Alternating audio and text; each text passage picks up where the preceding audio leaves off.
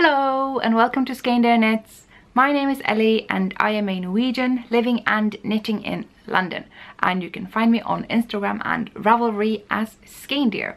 And don't forget the Ravelry group Skeindeer Knits, which is where all things podcast related is going on, as well as a huge helpful section for all things Norwegian yarn and knitting it and what have you. So yeah, that's a place I highly recommend you go to check out. And I am enjoying myself a cup of tea today. I'm very forgetful when it comes to having a beverage when I record, so then suddenly I sit here having a very dry voice at the end of the recording and wonder why. So I brewed myself a cup of David's tea, and yes, it is as good as everyone says, and I put it in my Remembrances pottery mug. Natalie makes the best ceramic mug because they're all knitting themed, so mine has a bunch of knitted sweaters on. And yes, I am drinking the Santa Secret tea, even though it's not Christmas, because quite frankly I don't find the flavors very festive, and so yeah, I'll drink it all year round. But yes, let's get back to the usual. I want to inform you about some knit-alongs that are going on. Just briefly, I am doing the Maria's knit-along. More on that in the Ravelry group, essentially sweaters in that pattern. I am hosting the year-long knit-along. Hopefully one that will be going on every year, but yeah. Also very open to double dipping into the Basket of Mittens Cal, the Year of the Mitten, and the NH Knits Mitten knit-along. So mittens are happening, you guys, and it's really fun. I am also running the February knit-along for Break the Rules. So we're breaking the rule of yarn weight. We are knitting projects in the wrong yarn weight on purpose. Again, more on that in the Ravelry group. But yes, that is a knit-along that's only going to go on February. I don't have prices yet, so that's something to look into. But yes, welcome to this podcast. I didn't say that. Welcome back if you are a regular viewer, and of course welcome if you're checking this out for the first time. Hey, my goodness, this is episode 60. I was just watching the Legacy Knits podcast, and they were just like, we are finally out of the 50s, and I feel the same way. I feel like I was stuck in the 50s for ages, like just the 50s never left me. Now I'm in episode 60 and it feels pretty good, and I mean, the subscriber numbers keeps on rising, so just welcome on board, guys. I think we're gonna reach 9,000 soon, but we just hit 8,000. I can't keep up with this stuff. And yes, we should probably also talk about what I'm wearing, which is a bit so and so. I mean, I'm wearing the lovely, beautiful, amazing Birkin sweater by Caitlin Hunter, who everyone's knitting yokes from. And I knitted in the most comfortable yarn possible, which is Laxens Limited BFL Massam with the hand-dyed BFL Massam with Sparkle by the Knitting Goddess in the yoke. The reason this is a bit of a sad one is that the fit is not good for me. So even when I was just like recording and I was back here, there is all this stuff. And I wear yokes a lot, and knit yokes all the time. I have a fairly good idea of the variety of ways that they can fit, and I never had these issues before where it's like wide and then narrow, and it's too tight here. Like here, I can't move my arms. If I do anything, this happens. So I have to pull it down thoroughly around my arms every time, and then I'm restricted and I can't move my arms. So it's beautiful, but it's not actually practical, so I never wear this thing, which is pretty sad. So I mean, if it fits someone else, maybe I'll give it away, or maybe I will rip out the yoke and see if I can put in some increases where I would have them, because the increases that are happening here really should have happened up here. I just feel very restricted. Not sure how long I'm going to be wearing it for this recording, but I just wanted to show you how beautiful it is, because it's an amazing design. It's just not a very good fit on me. It puckers up, and no, it's not because I dried it on a hanger, and no, it's not because of the short rows. They are knit to the same gauge as the color work. It is because there are so many stitches up here and so few down here. The increases should have happened more in a, you know, sort of mathematically consistent way, I think. So not the greatest fit on me, but maybe if you have a different kind of shape where most of your increased size happens up here and you don't really grow more beyond that, if that makes sense. So yes, it's the Birkin sweater though. It's from Len magazine. It's beautiful. I just have a hard time wearing it. It actually got really warm just now. This happens every time I start recording and I start blabbering. My pulse just goes straight up there, so I might just have a impromptu costume change very soon. But I thought before that we could dive straight into finished objects. It's not finished. I haven't woven in the ends yet and I haven't attached buttons. But yes, it is a garment and I have no idea when I made this. I'm sure it knitted itself overnight. But it's a Siri cardigan. Look at that. Look at that. It's done. I mean, it's cropped, so you're wondering why I finished it so quickly. 2 reasons. I am knitting size medium, but above gauge, so it's a looser gauge. I don't know if above gauge means looser gauge, but that's what I mean. And that made it quicker for me to reach size large, because really that was the fabric I preferred in this particular yarn. And it's cropped because, quite frankly, for me, if I knit a full-size sweater and pull that above my belly and bum, I look stupid. It doesn't work. So for me, having it quite a loose fit, just like the sweater. Absolutely love the fit of this sweater. Around here. No, don't do that, Cher. I'm trying to stand still here. Love the loose fit around here. It's really flattering. I love how I shaped the sweater, the rest of it, and I did sort of follow the pattern there, which is unusual. It's just like the yoke. But yes, here, very happy with the fit of the yoke when I've tried this on, and very happy with having this soft, loose, fairly short fit. That I say it's cropped, it does go just below my waist. I have, I think, moved away from ending my cardigans just at the waist, and I prefer ending the cardigan at the waist and then the rib goes kind of beyond the waist, so it kind of flares a bit out again. I find that it still manages to emphasize my waist and makes me not feel like I'm getting cold around the waist, that not cold air seeps in there, because I feel a bit naked. So yeah, that works out really well with this thing. Now you see there's a lot of ends that needs weaving in. There are the ends of the button bands, there's that, and there's the end of when I bound. I don't even know what this end is. And there are the ends of when I crocheted on the steek.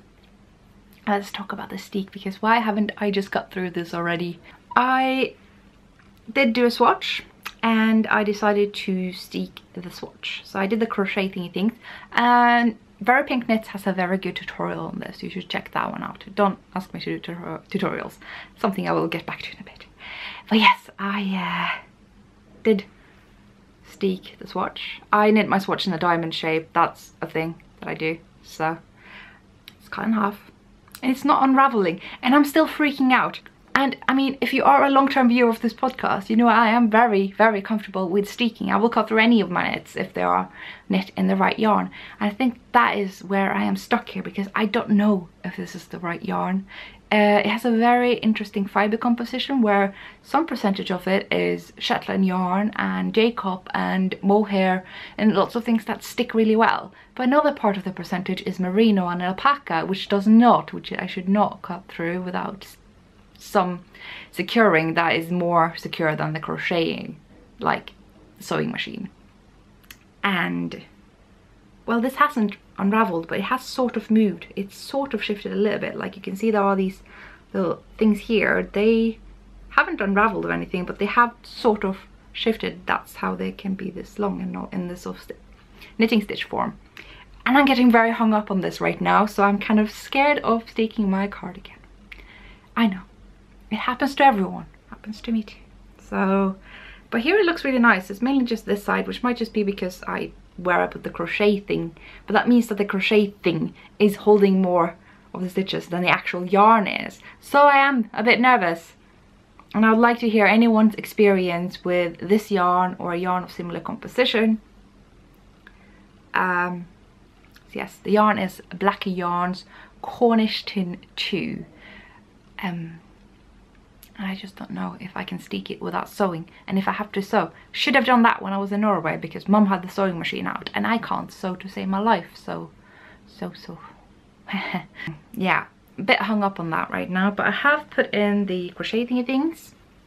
you know, there are these crochet steeks that you put in the steek just where you're about to cut, so you put it on each side, so you can see it puckers a bit here. It's in the same color, which is why you can't really see it, which is why I can't see it, but it does really distinguish the bit that you're supposed to cut right in the middle here, which is what I intend to do. I just need to get a lot of wine and maybe dim the light a bit, and yeah, no, need to get the Baileys out. This is what I need to. I don't even drink, I don't know why I'm saying this stuff. But yes,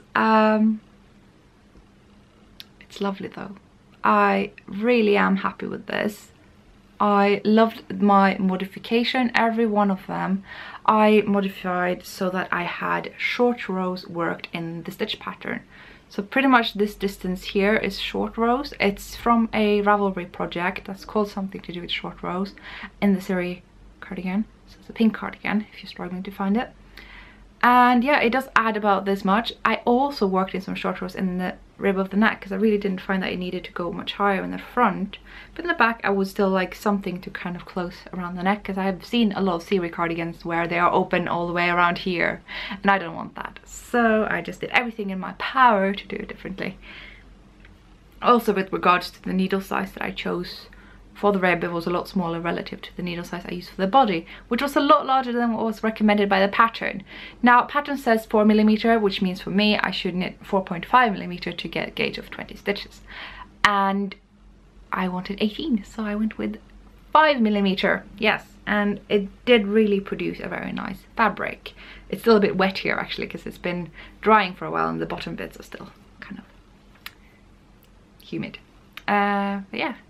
Did I do anything else? I think I did. The sleeves are actually a bit longer, but in the end they actually fit me. Maybe I have long arms, I don't know. How the modification is obviously knitting in the round, which is why I have this now steeking conundrum happening. And I also decided to knit it a lot shorter, and it does actually have some subtle waist fitting. Very, very subtle, but I can try to show you if you can see the little decrease seam that is going on here. I like a subtle waist shaping, just something that makes it not look baggy, but not at the same time be like wearing, you know, like a ski suit with something very tight. It doesn't work for me either. So something I've become very drawn to as of late, and I seem to put into every garment that I am making. So I don't know if we can call this a finished object yet, but it's certainly off the needles, which means that I have marked it as finished on Ravelry, because apparently those are the rules that I work from. And the most exciting thing about having this off the needles is that I have my project for the Black Yarns knit along for the Edinburgh Yarn Festival. I hadn't even announced my candidacy yet. I just cast on and I thought, oh, I'm not going to finish in time. Finish in time. I need to weave in the ends and put the buttons on and get the scissor out and just do it. But yeah, I'm very open to any experienced, educated input on this, what you think I could do that isn't sewing with a sewing machine, because I'm two reasons. One is that I'm really not that good at sewing, so I probably need help from someone. The other reason being that I don't like what the sewing machine seam does to my knitted fabric. It does add some rigidity to it, and it makes, this is not my native language in case you didn't know. It does make it kind of pull a bit tight there. You can't stretch it out as much as you can if you just have a crochet steek. I'm thinking maybe if I cut it I can just like sew it gently to the side underneath, and that will make it less likely to be messed about with, and that will make it stay put. But I mean, the swatch is fine. I don't know why I'm getting so hung up on this. It really hasn't unraveled. It's just the fact that some of it moved a bit, which actually has happened when I'm steeked with the yarn I know with 100% confidence that will not unravel when you steek. I might just be hung up for the wrong reasons. You're not getting any focus. That's fine. It's fine. Don't care. It's fine. So I think I will be leaving this cardigan aside for now. See if I can gather up the courage to steek later. I might bring it up to the Weldon Wool Knit night tonight and ask some people there if they know what to do. and then we could talk about my other project, which I have worked on. And this is the only other project I have worked on since the last time we saw each other, because I have been very good and monogamous lately. Both in the past episode and this episode I was very monogamous in my knitting. I don't know if that means I had less knitting time. I don't think so, because that's a whole garment, you know. So maybe I'm just changing my ways. And maybe, probably, definitely, it's because I'm trying to get through all my whips. And you really just need to take one at a time, not to be overwhelmed, because I love my whips and I don't want to be overwhelmed. I want to enjoy each and every one of them. So I think the next thing that I will be doing is try finish my Transcendence socks. Yeah, but the other thing that I did knit on this week was the Miss Rachel yoke, and it's sitting here right next to me. Turns out it is currently off the needles. I managed to put in the body. So last time we saw each other I had knit up to here and I had started the rib there, and then I pulled out all the needles because I was like, I don't want to start the rib there, and I tried it on. I was like, actually I do want to start the rib there. So it took me another week or two to put the needles back into the stitches, which was fine because this doesn't unravel, because that is what makes it so steekable. I'm totally confident to steek this. We'll get back to that. And then I tried it on again and I was like, actually I don't want to start the rib this high up, and asked some friends of mine that were around at the time and decided no, taking up the needles again and putting it further up, ripping out the rib and knitting another, what was it, 3 centimeters or so down here, or 4. Then I added between 5 to 6 centimeters of rib here, which again gives this sort of nice shape that this sweater has, although I didn't split the hem. Which why, really, didn't I? That's one of the loveliest things about this thing, is that it's so loose, nice loose fit. But this, oh god, no, not gonna talk about that. Look how matchy they are though. It really does speak to me, both of these kind of neutral headed colours with the bright coloured yoke.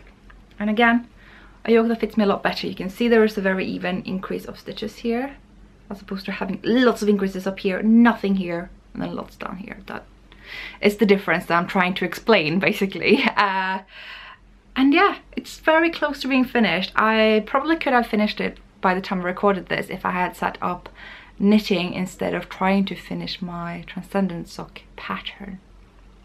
And so what I have left now is the button bands, sewing on some buttons, which I have, and cut right through it. I'll probably be knitting on the button bands first, give it a good soak, maybe even a wash, who knows, then knit through it. I just like having it go through water and drying before I do it, because it does make the wool set a bit, which is totally going to be on your side if you're going to steek. And yeah, if you're wondering where you add the button bands, it's not anywhere near the steek. It's actually at the, well, when I say steek, where you cut, it's nowhere near where you cut, it's near the steek. So this is the steek stitches, right? 1 purl, 5 knit, 1 purl.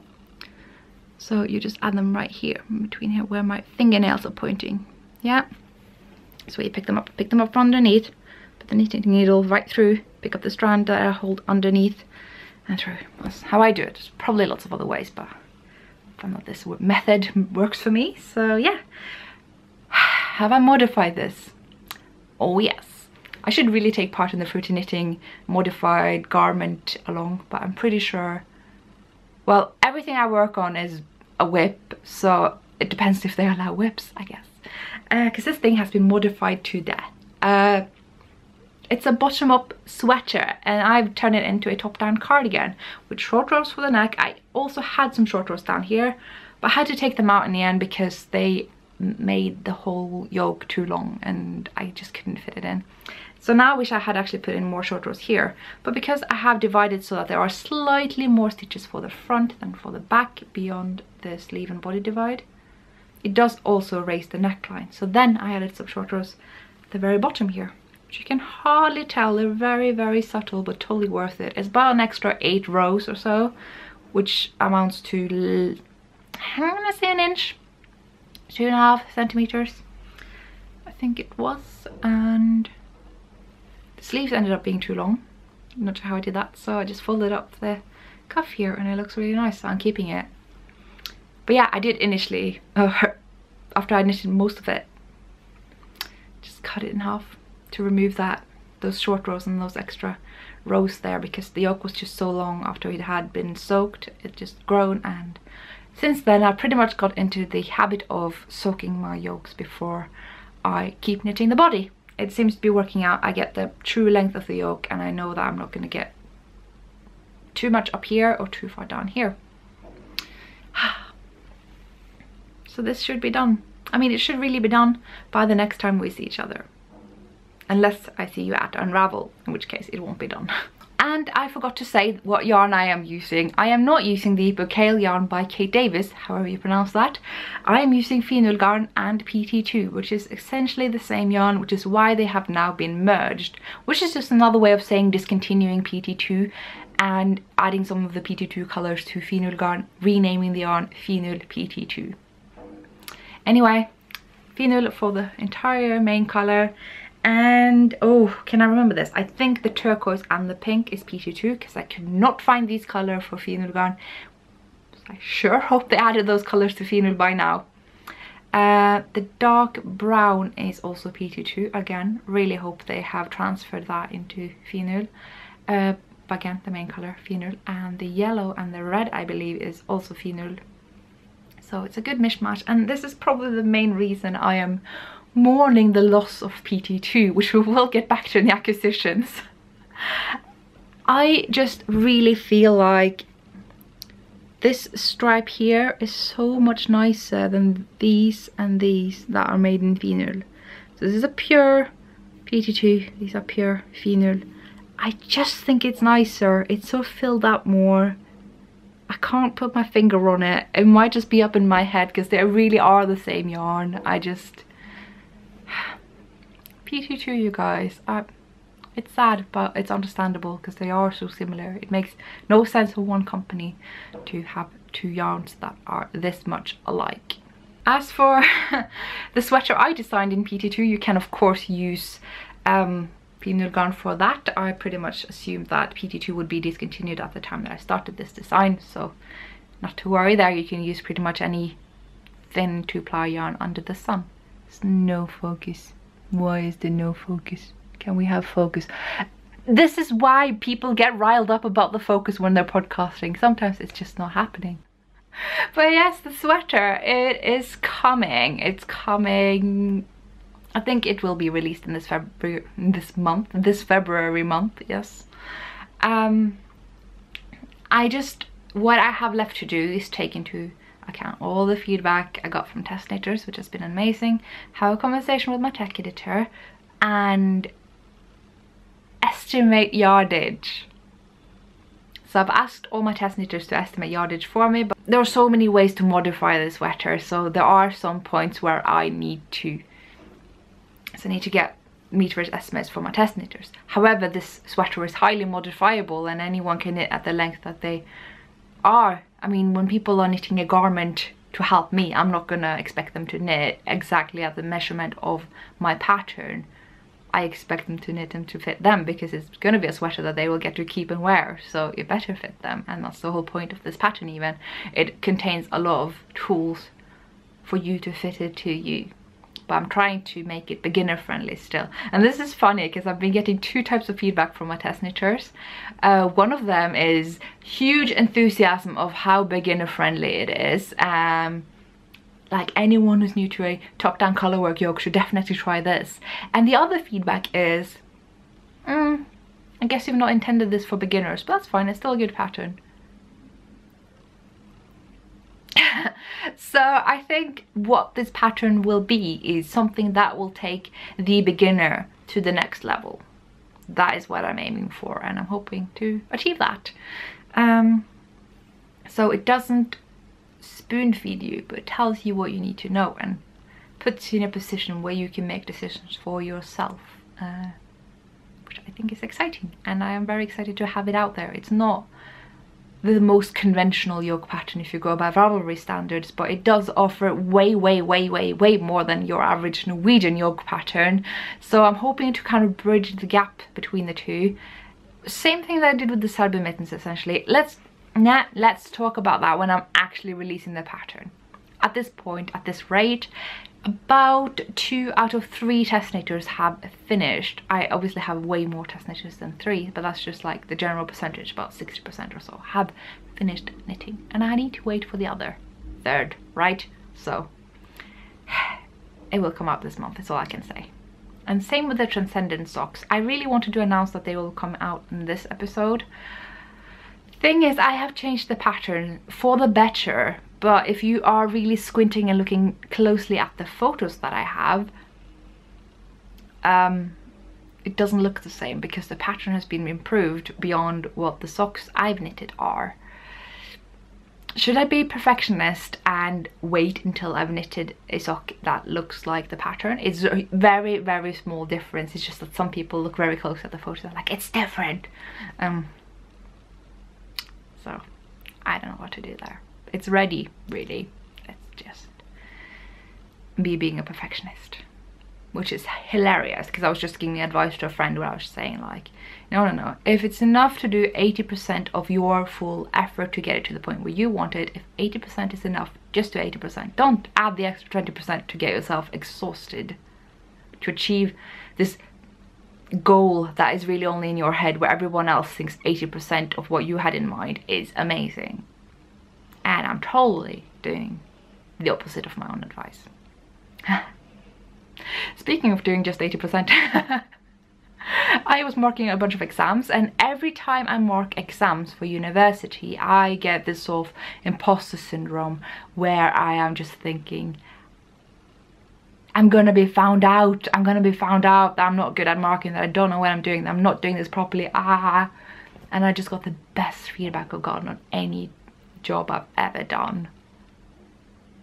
So I think that stands to what I'm trying to say here in terms of knitting. Ignore that 100% of your full ability and capacity that you have in your mind, and try to think, if I just, instead of going all the way, just go enough of the way. And if that is enough, it's enough. Have a cup of tea instead, you know? Just chill. You've done your job. You don't need to do it perfect. But that sock pattern though. You know what? I'm just gonna say it here and now. The pattern is out now. I'm releasing it now. It's gonna have a discount code here. It will be out. Whether I've knitted the second sock in time for the episode to come out, the pattern will be out. I can't put it off any longer. The difference in the sock is just the heel. The heel is better in the pattern. That's it. The pattern is out. There, I decided right now. Happy sock knitting. I just had to give up on that sweater. I don't know what's up with this cardigan though, I'm just doing this peekaboo hole. Anyway, I had to give up on the knitwear for today. I mean, I can't move my arms in this thing. I just can't. But it's so beautiful. So I'm really tempted to actually, yes, you heard me right, knit bottom up. Put all these back on the needles. Just measure a bit so I know the length that I need. Modify a lot, like just remove maybe the flowers between here so that I can sneak in some increases and add them to my rate. It's totally doable. So I love this, and I love the design. It's just like this straight line here isn't not the shape I have for sure. So I think this can be modified now that I look at it this way and see what is and isn't so important. I can do this. Yeah. And I do enjoy yoke, so this can be a treat that I am saving for myself at some point. Because just look at this. Oh, if you could feel this yarn. If you could just feel this yarn. Oh my days. And it's perfect for this design. It's absolutely perfect. I mean, this is the softest color work suitable yarn I have ever come across. Laxton's Limited BFL Massam. Also dyed by the Knitting Goddess and Countess Ablaze. And look, it looks hand dyed. It's so marbled, it actually comes across as being hand dyed, but it's not dyed at all. It's a natural something. I am also thinking about actually knitting up my Knitting Goddess dyed black version of that yarn into the Granito by Howie Locatelli. Yes, you heard it here first. So I'm just taking my sweet time now because I'm out of knitting things to talk about.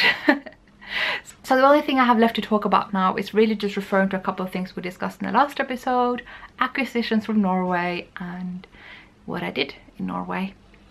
So if you are not up for that, I mean, I'm done showing off what I have knitted since last time, so we can catch each other later.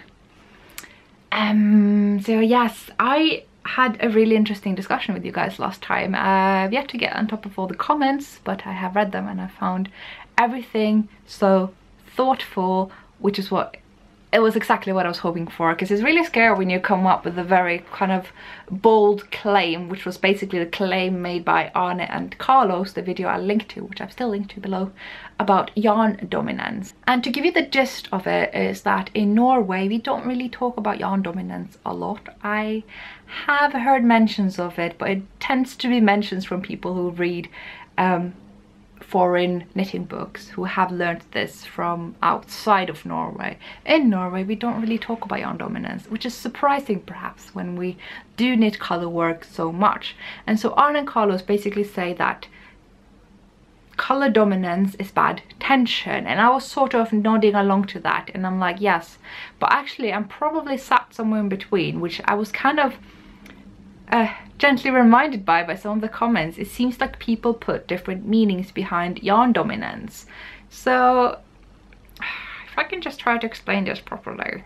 So when I talked about yarn dominance and when Arne and Carlos talked about yarn dominance, it's essentially when you decide that the contrast color is your dominant color, so you knit that in the way that makes that color pop. And when you do that, you have essentially knitted that color at a different gauge than the main color. And that is bad tensioning. So if that is what we put behind yarn dominance, then yeah, probably worth discussing how that isn't a thing in Norway, because we do knit both colors in such identical ways. Myself, I have both colors hang over my index finger. They're just separated by this little knuckle here, so they're knitted nearly identical. They really don't get carried in a very different way. And so let's just say that I have knitted a pattern like this, you know, like the palm of the Meerbunden mittens. If every other stitch is knitted at a different tension, I'd be getting a very wonky looking palm. Every stitch really needs to be knit just as tight, which is what I do, which is why they are the same size.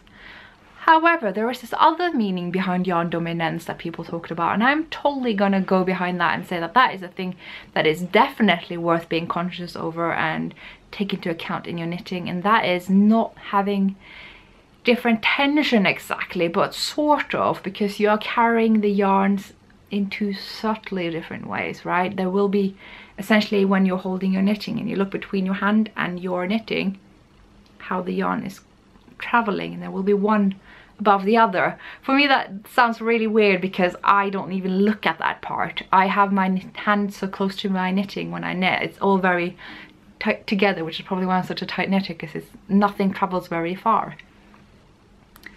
But that's essentially what people say when they are being mindful of which color is traveling above the other.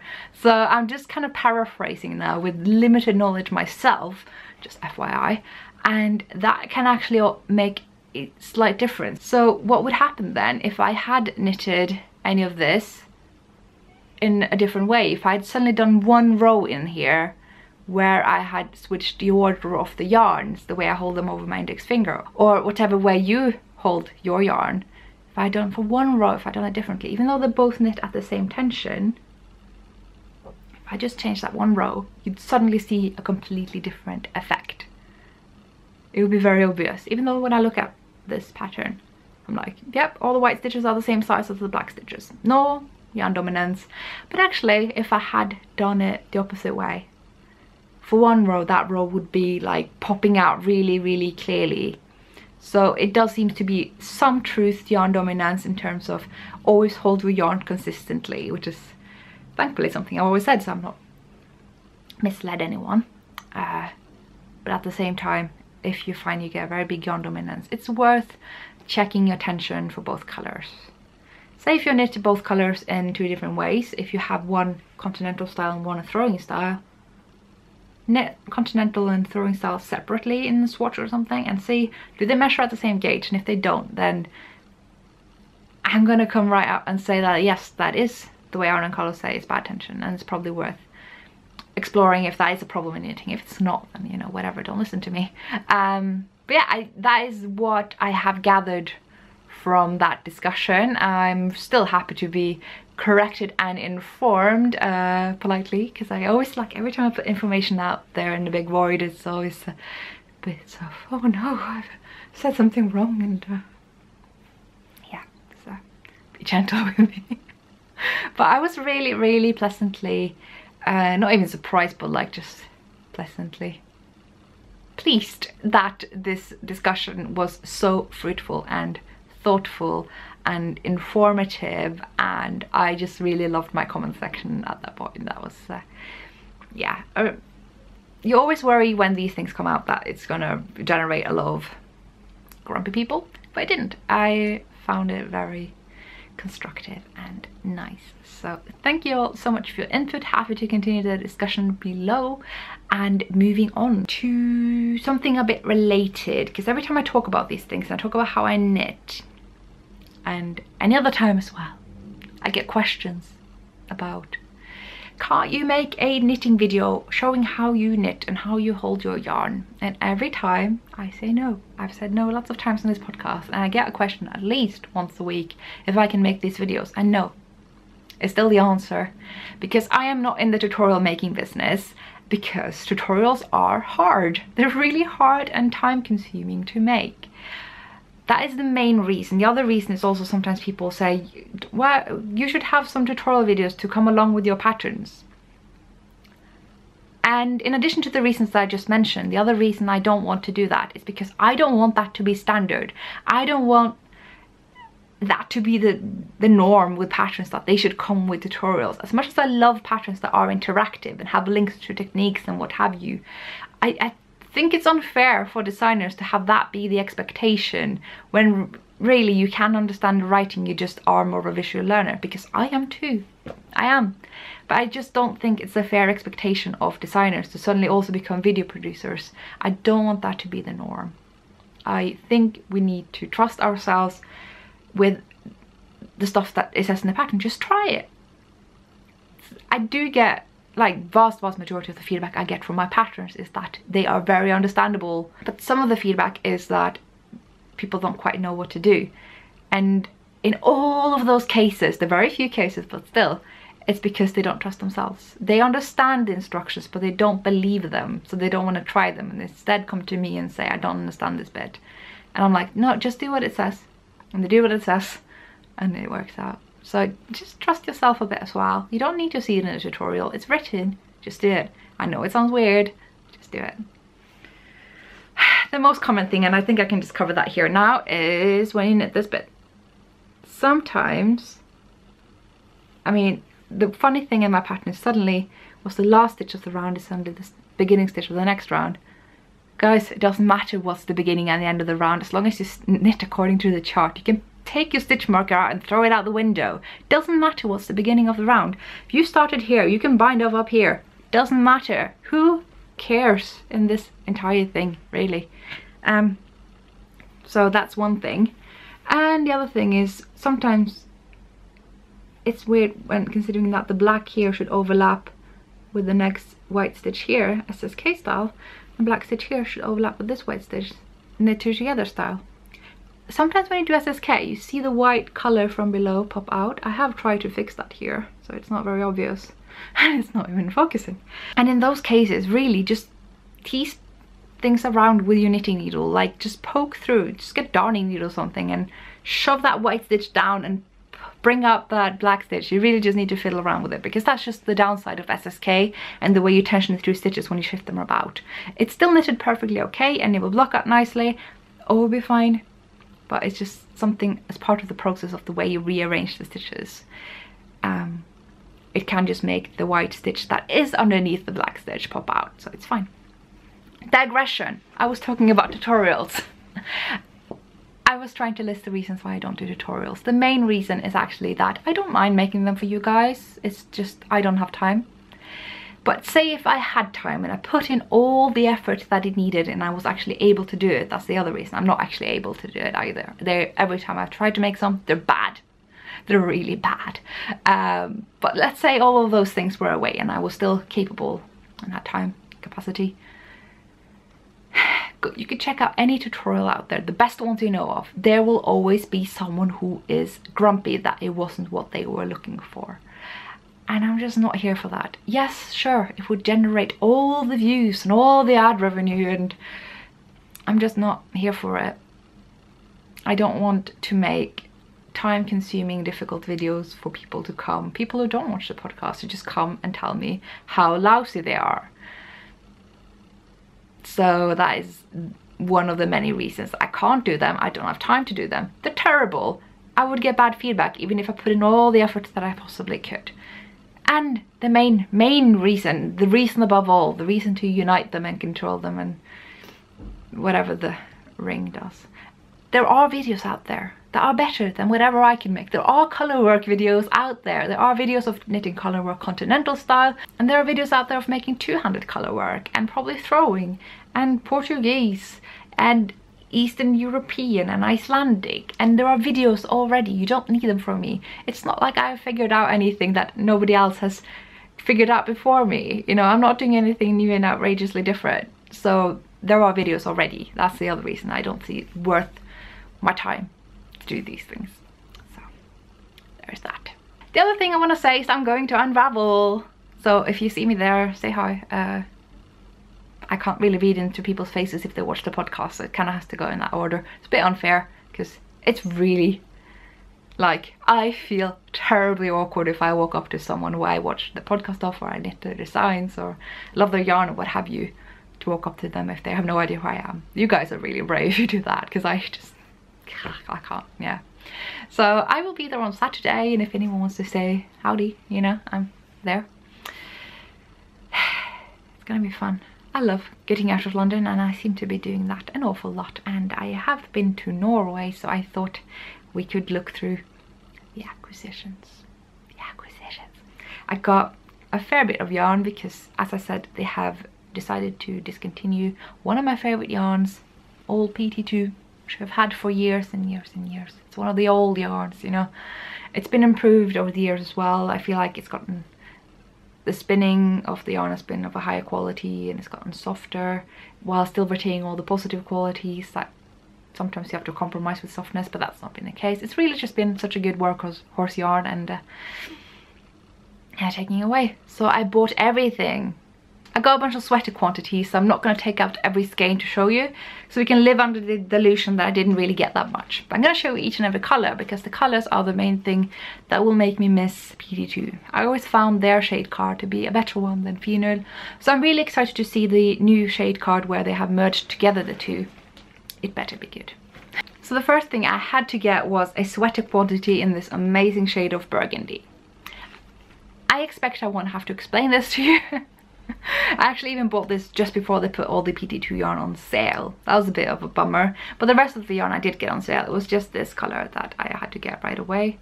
Couldn't take any risks there. Look at that deep, deep, deep color. Like, of all the shades of burgundy I am heavily preoccupied with, this is the main one. Like, this is everything. So I might get on my design horse again and see if I can do a cardigan. I've been thinking about doing a cardigan. It's in some ways easier to design and in some ways more difficult, and I need to just do the challenge. So cardigan. I also got an enormous sweater quantity of this yarn, which I can't even tell you the color of it. It's a bit similar to that Quince & Co. Lark yarn I got in New York, where it's like, it's kind of smoky and dark, but it has a hint of blue and green, but not much. It's like, I don't really know, but I love it. So I got so much of this color. It's gonna be something. I also had to get one more of these. So I used this color in my Miss Rachel, and I really liked it, so I couldn't just say goodbye to it forever. So whatever I end up doing with this, in case they haven't transferred this color into Finull, I just had to get a skein. And we all know I needed another red sweater quantity, so I got one. This is the 59 colorway. I don't know if there's any point in telling you the colorways now, because it's all gone. Got the last one. And I got a mustard yellow. Look at that. So I already have one yellow sweater quantity. It's in that color, but it's a sweater quantity. It's a little bit more of a sunflower yellow, whereas this is more mustard. And I was talking to my sister, and she wants another garment. I say another, like, I made a one Marius a couple of years ago, so I guess it's time again. And yes, she wanted a yellow cardigan, which is like since when did you wear yellow? But then again, since when do I wear yellow?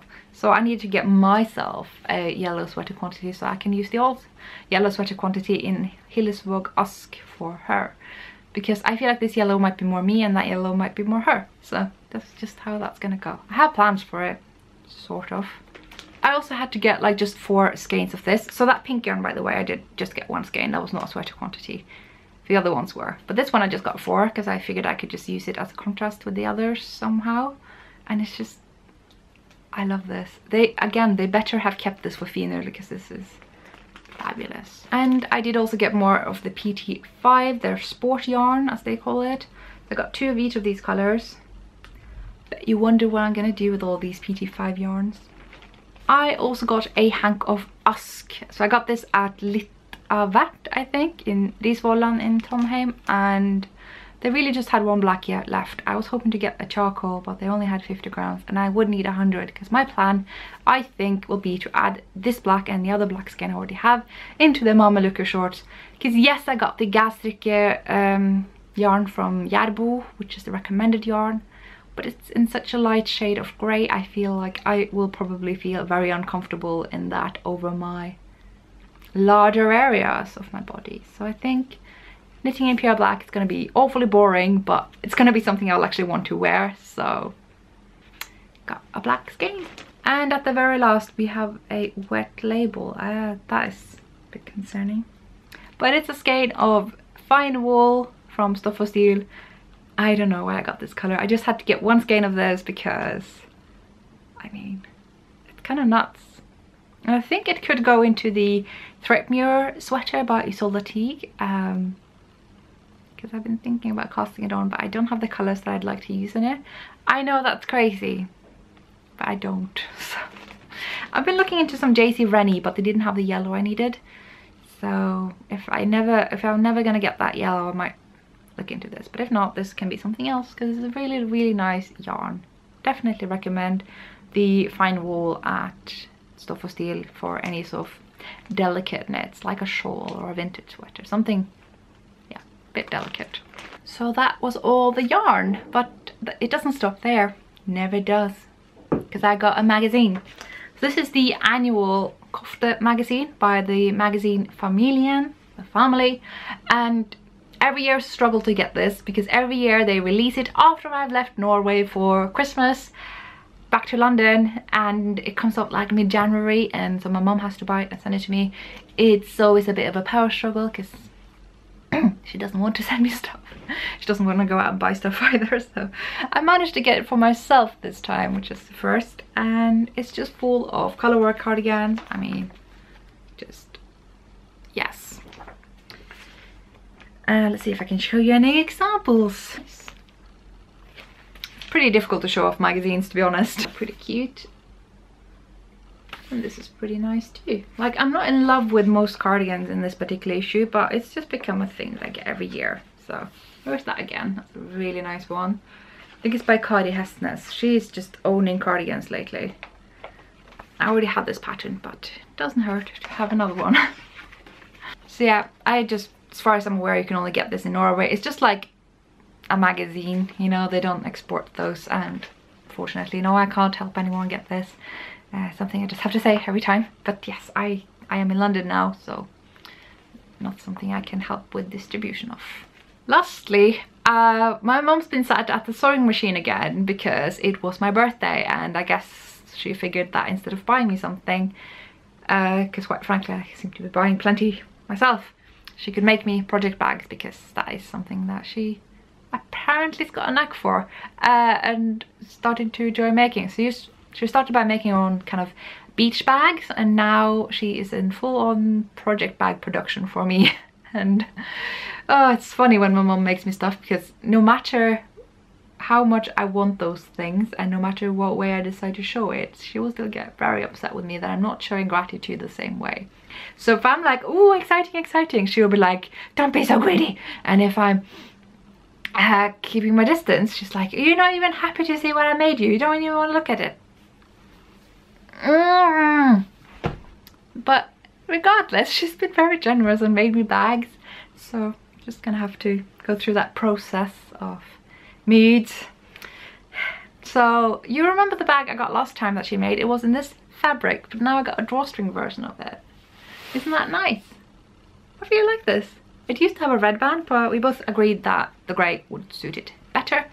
I'm so glad that she said it first, because if I had said it first, you know what would happen. I'd be ungrateful. Yada yada. So there we are. It has a pocket on the inside. It's really funny because she keeps asking like, oh, do you want a pocket in the inside? I'm like, no, I don't really use them. Yeah, but do you want a pocket? I can make a pocket. Oh, I don't really need them, but we could add them. Yeah, if you want some. She just really wants to add pockets. So I'm like, yeah, fine, add a pocket. So it has a pocket on the inside.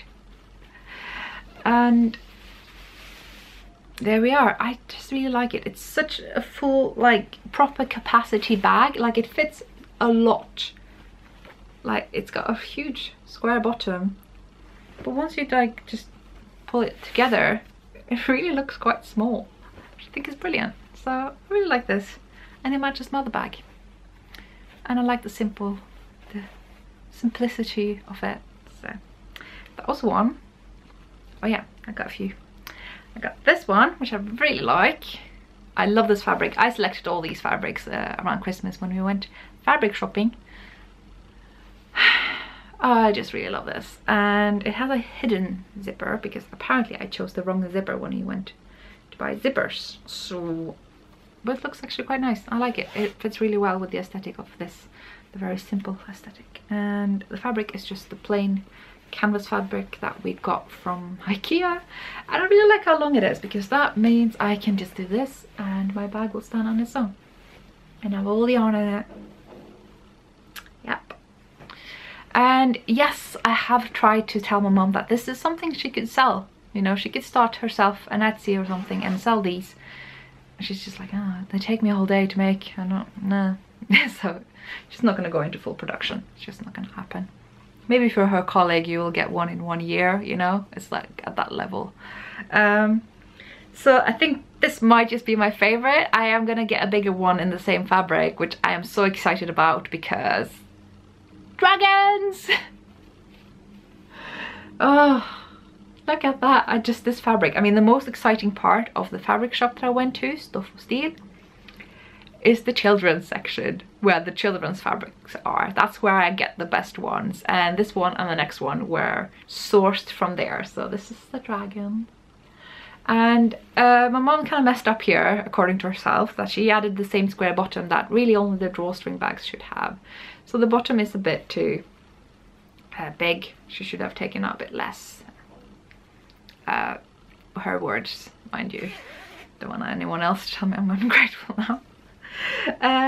Again, same lining on the inside as the others, and no pocket this time, it's fine. This one she made while I wasn't there, so I really like it. Perfect for mittens or what have you. And yeah, dragons. And the last one, I mean, I suggested adding some I forgot what it's called, when you add like a thing between the two fabrics that you kind of iron into the outside fabric to make it stiffer. There's a word for that. I suggested getting that. Mom's never tried it, so she's like, why do we need that? I don't know. And I'm like, yes, let's try it. So we got some and added it to the last bag that she made while I was there. Look at that. It's so stiff. It's like become a proper thick canvas bag. And look at the fabric. Look at the fabric. Again, I found this at the children's fabric section. And there's like a rabbit that's wearing a like woolen sweater with lice patterns. Hee hee hee. It's so nice and it's huge. And drawstring. This is definitely a sweater bag. It's big. So yeah, it got a pocket because yeah, couldn't talk her out of it. I don't mind the pockets personally. I just find that I never use them. She's always going on the same way about like handles. She's like, oh sure, you don't want a handle. I'm like, I don't really use the handles, but you can have a handle. Yeah, I just don't know that I use them. You can add them if you want. She's like, you don't gonna use them. Communication. But hey, project bag. This should be the photo for this episode, shouldn't it? Just like sat here looking clever. So yeah, that was the last bag that my mom made me this round, but I know she has a few others planned because she does want to, use up all the fabrics, but these are all the fabrics that we got, so it's just going to be more bags with the same fabrics, which I am very excited about. But the last project bag that I have to show was something that I got in my mail yesterday. You will have seen this before if you watched the Knitting Expat podcast, because it's the same bag that she got, and when she posted this on Instagram, I just immediately jumped onto the Thimble Thread shop and got the last mustard yellow canvas bag in her shop. So if you couldn't get one, that was my fault. Sorry. And before I show you more of the bag, I just also want to show you the stitch markers that I got with it. And I think you can see why I ended up with these stitch markers. And yes, the answer is the mittens. I mean, they're all fabulous, but I mean, I had to get the mittens. So I guess I'm one of the people that buy stitch markers now. Anyway, this is her logo, in case you were curious. So yeah, Thimble Thread made. So let's talk about the bag. Should we try that one as well? Oh, it's big. My voice sounds funny in here. It's really big, that's what I'm trying to say. You need to like try out with your head if you're gonna test out a project bag, because otherwise it's too small. So it's got a huge square bottom. It could fit anything with a square bottom, honestly. And canvas is so sturdy that it's actually quite hard to close it properly. But just like any kind of strong canvas material, it softens up every time you do this. And I can already tell it was easier to do it this time around than the first time around. And I've done it a couple of times now, just to kind of give the fabric some exercise and give myself some exercise as well. So yeah, what I really like is that this is a UK production. It's a bit more within my price range than other comparable canvas bags that I know are all the rage. Like there's one in Norway and there's like this one in America, and it's like canvas bags are a thing, and none of them have really been according to my budget, but I finally found one that is. And yeah, it's well known for the buttoned inside, where you can button up the lining to add your enamel pins without having the enamel pins snag on your knitting, because the little pointy things will be on the inside of the lining, which is really clever. I have one hang up about this bag. It's that the lining is made corner to corner, but only for two corners. So if I pull up the lining, this is the lining, okay? And this is the bag. It's got a square bottom, the lining does not. And you know how hung up I get about the symmetry in shawls. I think this is a similar thing, but I just wish that it was a square bottom lining as well. Because when I shove the two corners into the corners of the canvas material, like this, get a nice flat bottom, yes. But when I try to do it for the other ends, it doesn't, it's like hanging there like a hammock, and I don't get to use, you see that? I don't get to use the full space of the bottom, and it just irks me, and I kind of want to change the lining if I was able to, because I just wish it would make more use of all the space inside, because it really doesn't at this point. But I mean, there's plenty of space still. Like, there's nothing to complain about. This is the biggest project bag I have, and it's mustard yellow.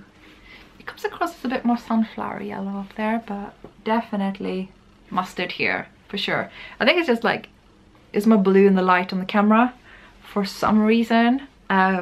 So yes, we are nearing the end of the episode, so I just thought I'd talk about something, I guess, personal again. That is what the end of the video is for. And as you will see, I am back in London after my slightly shorter than 1 week stay in Norway, and I didn't get to podcast there. It was a very busy time all around, and so that just didn't happen. I didn't get to vlog anything. It just wasn't really appropriate, I will say. I mean, I arrived late on Tuesday, so while I managed to roam the city a little bit on Wednesday, my family arrived in the evening, and so we had dinner out, and then on Thursday morning, lunchtime I guess, I met up with some of my family members so that we could have a kind of conversation, I guess, about my nan's life, my nan who passed away, so that could be put into a speech that was read at her funeral, so that we could have her life summarized basically.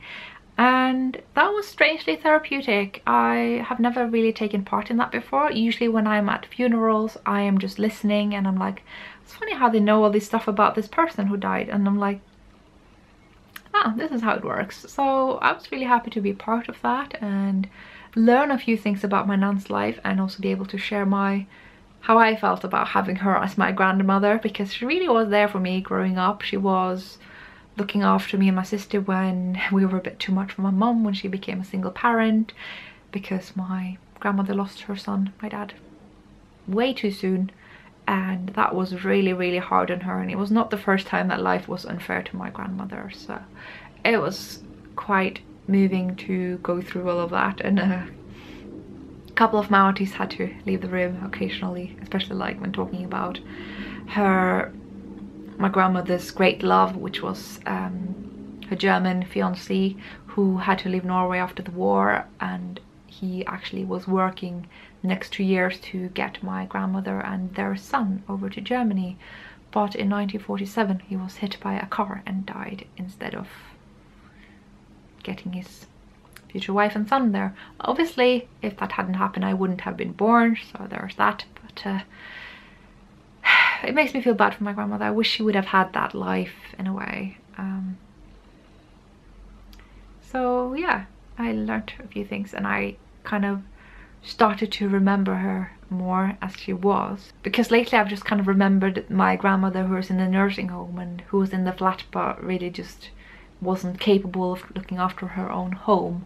It came back to me like how it used to be that when I went downtown I could suddenly see this like grey shadow going swoosh, and that was my grandmother walking about in town, because she used to take the bus downtown and walk about with a grey coat and a grey hat and her grey curly hair. And yeah, she was just like, she was always on her feet, you know, and I've just almost forgot that in a way, and what it was like to just stay at her place. Because I guess growing up I always felt like people were always trying to put me in my place, you know, like trying to get unruly Ellie to behave. Except my grandmother, when we came to her place, it was just nice. We just got to sit there in our pajamas in the duvets in front of the TV until way too late, and we got to eat sweets as much as we wanted. We got, oh, it was just, we were spoiled, and we were spoiled on purpose, because when we visit grandmother, it's supposed to be nice. So it's kind of like giving me an opportunity to properly miss that, because I couldn't really miss it when she was still alive, even though all those things were way gone. And my grandmother was very much affected by her dementia, so it's been gone for a long time, you know, this isn't new, but it sort of came back to me in a way, and that was nice. And so when it came to the funeral on Friday, I have mixed feelings about how the actual funeral went. I guess I would have had some things different, but I love the location that we had chosen. And in the end, the grandchildren, some of us anyway, carried out her, what do you say, chest? Is it called chest? It's not called coffin, that sounds very morbid. Anyway, we carried her out, 6 of us. I mean, there are more grandchildren, but yeah, I think it was 5 grandchildren and my uncle. So it's a bit, some people just didn't feel like they had the strength to do it, and I was like, actually, I can do it, it's fine. And I'm glad I did. It was a nice symbolic thing.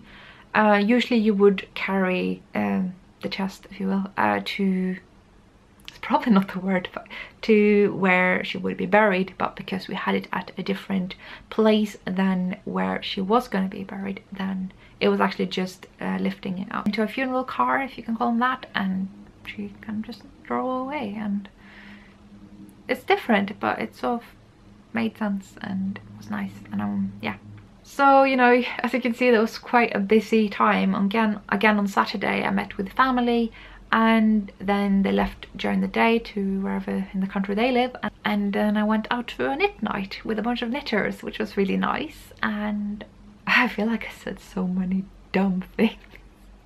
I was just so knackered. It was quite the week, you know, and when I finally was able to sit down and knit with a bunch of knitters instead of family, I think I could have used some filtering. I just feel like I say so many dumb things. But anyway, I was really happy to have that knit night to kind of, yeah, zone out of the whole funeral business and kind of get back into my knitting self again.